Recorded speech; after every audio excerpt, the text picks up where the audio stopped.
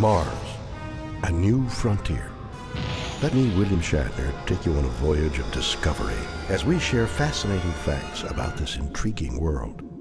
In the recent past, we inhabitants of Earth have been concerned about invasion, flaming meteorites, and aliens from this mysterious red planet. I can reassure you there's no immediate cause for alarm, so for now, buckle your seatbelts and let us boldly go to find out what we know about Mars. To the Romans, the red color of the planet suggested bloodshed, so they named it after their gods of war. We now know iron in Martian dust reacts with oxygen to produce that rusty red color.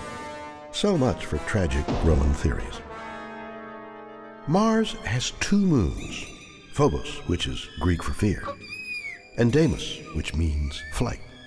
They were named after the horses which pulled the chariot of the Greek god of war, Ares. Humans have long been obsessed with intelligent life on Mars. An Italian astronomer must take some blame for this. In 1877, Giovanni Schiaparelli observed grooves or lines on its surface. He called these canali and thought they must have been made by sentient beings. Later, these grooves turned out to be an optical illusion. You'll find the largest mountain in the solar system on Mars. It is 3 times taller than Mount Everest and as wide as the entire Himalayan mountain range. This colossal specimen is called Olympus Mons. Thinking of taking a vacation? Mars is 1,000 times further away from Earth than the Moon, so it would take us approximately 6 months to get there. That's a lot of in-flight movies. Did you know a year on Mars lasts 687 days, making a Martian year nearly twice as long as an Earth year?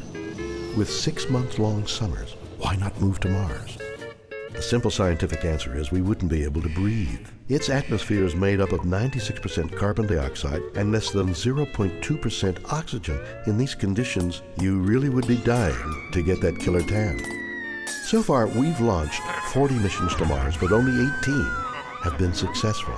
Hopefully the failures weren't due to Martian interference. Weaker gravity on Mars means 100 kilograms on Earth is equivalent to just 38 kilograms on Mars. Moving to Mars would be a very effective way to lose weight. The Outer Space Treaty was signed by most nations in 1967.